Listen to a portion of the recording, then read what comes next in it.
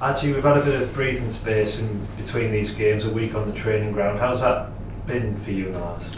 Yeah, it's been good. We haven't had a lot of time to get out on the pitch and work on shape and little tactical stuff because we've just been playing back to back. So having a bit of time where we can gel together, talk about a few things going into the next few games is always good. When you're kind of thrown in the midst of a hectic fixture schedule, what is that like as a footballer? It's fun because you're playing games. That's what you want to do. You want to be out there in front of fans and show people what you can do. But on the same side, you have to there is risk of injury, there is risk of fatigue. But as long as you stay away from that side of it, it's all good. You just want to be out there playing. For you, this season, obviously you made the move from West Ham. How have you found your progress in the side this season?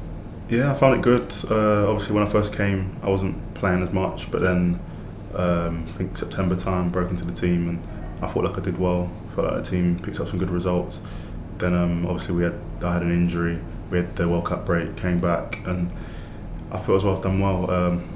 I struggled at first coming from 23s football. It is a big difference coming into men's football.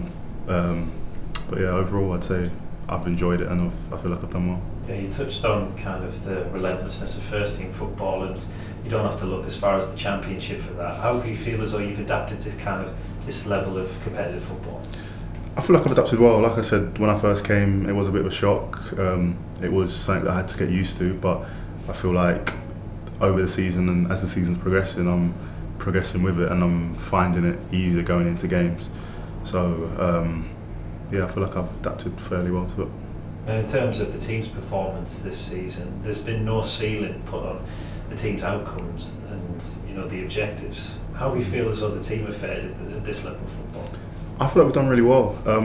I think if you look at us going into the season, maybe people would have thought we wouldn't have been where we are now. But like you said, there's no ceiling. We go into every game believing that we can win. And when you look at the table, just a few wins puts you a few places higher. So we go into every game trying to win, and we'll see where it takes us. And youth is a big part of this side, and you're obviously a big part of that youth policy. Does that give the team a bit of fearlessness going into games, do you think?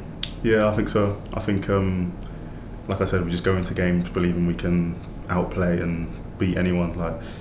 And like you said, there is a fearlessness throughout the team that we're young players that just want to go out and prove ourselves, because a lot of us haven't. A lot of us coming into the season haven't played first team football or played Championship football. So coming in, we just want to prove that we can play at this level. And you've touched on kind of your own injury issues throughout the kind of course of the season. What's that like to kind of overcome as a footballer, especially a young footballer who hasn't really had those sort of knockbacks? Yeah, it was tough because obviously I was playing and I felt like I was playing well when I got injured. So to be out of the team for, I think it was 6 or 7 weeks, and seeing everyone else play and see the team pick up points, you kind of want to be out there improving and showing people what you can do, but you have to kind of watch from the side. But yeah, when you're out, you just have to keep working and believe that you can come back better than you were when you're out and help the team. And what's the current feeling in the dressing room like at this moment in time? Obviously lots of optimism amongst the fan base. What's it like within the dressing room? Yeah, the feeling's always good. Even if we lose on the weekend or we don't pick up the result we want, we always believe that we have enough to put it right the next game. Yeah, we just, like I said before, we go into every game thinking we can win, and a few poor results or a few results that we're not happy with doesn't change that feeling amongst the team. It's a really good group of lads, and yeah, it's a good feeling amongst the team. Another big challenge this weekend against Stoke City, a side that are well accustomed to this level of football. How do you see this one on the weekend?